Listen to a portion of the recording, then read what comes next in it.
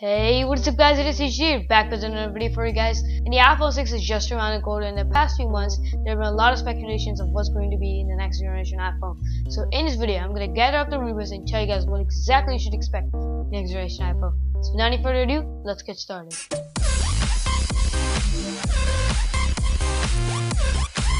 As I said, rumors about the next generation iPhone have been picking over the course of the last few months, and the majority of them have been focused towards the screen, which is expected to increase in size a lot. It has increased from 3.5 inches to 4 inches in the iPhone 5, and according to the rumors, Apple has been experimenting with screen sizes from 4.7 inches to 5.5 inches.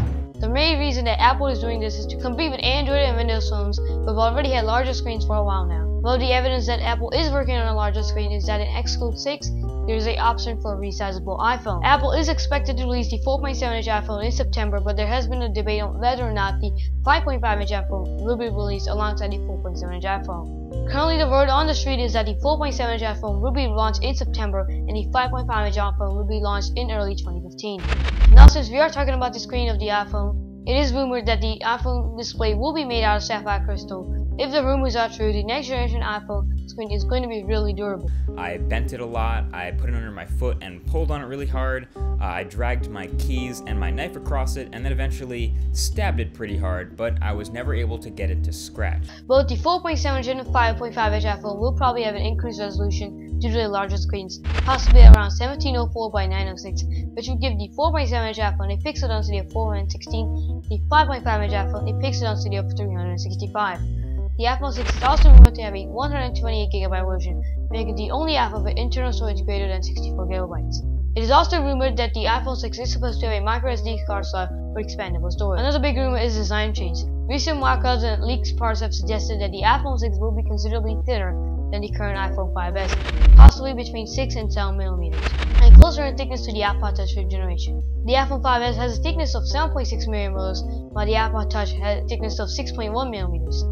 And because of this thickness change, there are going to be two major drawbacks. The first major drawback is going to be camera. The camera is probably going to get a minor improvement, but if the mock-ups are true, the camera on the next iPhone will be sticking up just a bit, but this can be of course fixed by just putting a case on the phone, but this is still a major problem for some people. The second major drawback is going to be battery life. So the current iPhone 5S has a 1560 mAh battery, and the 4.7-inch iPhone is supposed to have between 8 and 900 mAh battery. And the 5.5-inch iPhone is supposed to have around 2500 mAh battery. Looking at this, it seems like the 4.7-inch iPhone won't have much of a battery life increase, but the 5.5-inch iPhone will from the current generation iPhone. Other internal part leaks such as the SIM card slot suggest that the next generation iPhone will still have the current three colors: silver, space gray, and gold. So let's take a look at the A8 processor. So according to Chipworks, the A7 processor on the iPhone 5S is made by Samsung.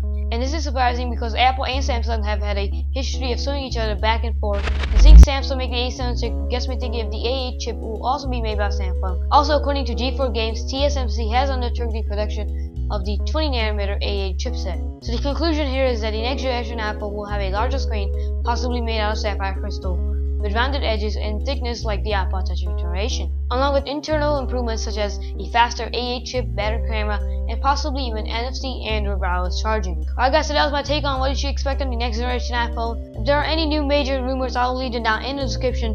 Also, if you have any questions or if I left something out in this video, be sure to tell me down in the description. If you like this video, be sure to give it a thumbs up as it helps the channel a bunch. If you want more content like this, be sure to subscribe, and I'll see you in my next video. Peace.